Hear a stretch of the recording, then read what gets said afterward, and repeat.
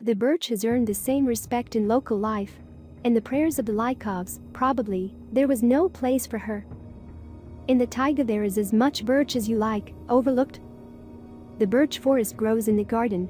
But how much did this tree give to a man imprisoned by fate in the forest? And above all, the Lykovs' birch put on shoes. Linden does not grow in these places, and the Lykovs could not have shoes woven from bast. Something like galoshes was sewn from birch bark. The shoes were heavy and rude.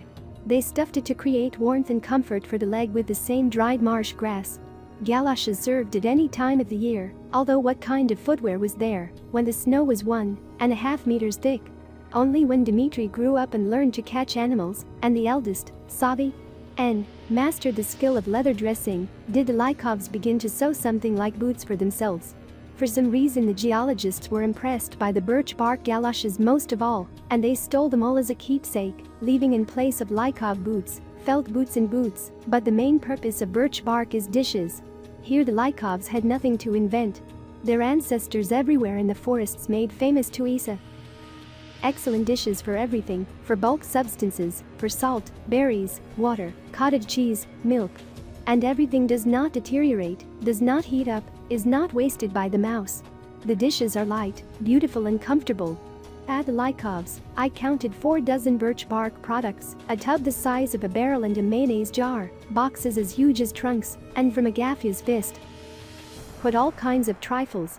Birch bark at the Lykovs' washstand. They were presented with a tin one, observing how often they wash their fingers, but the Lykovs shoved this factory appliance under the roof and still keep it in the birch bark hut.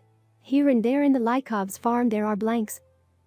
Large sheets of birch bark, steam them and make whatever you want from this material.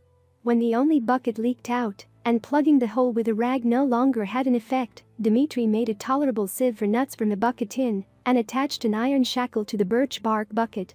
It still serves today. It was with this bucket that Agafia and his father carried water to the forest fire.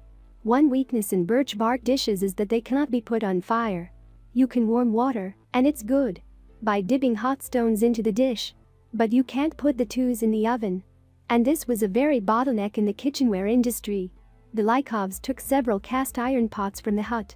But the cast iron is fragile, and by the time of the geologist's arrival, the eternal dish was numbered by 2 cast iron, the safety of which was protected by prayer.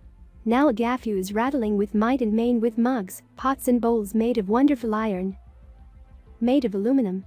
But the old tried and true iron pot in her wretched household, as an honored veteran, stands in the most honorable place. Agafia cooks rye porridge in it. There are many wooden hollowed out dishes in the household. I counted more than 10 small and large greeters.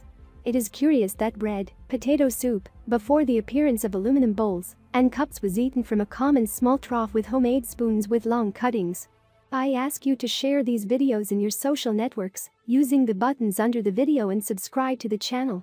I ask you to go and watch other videos about Agafia Lykova, which you now see on the screen in the end screensavers.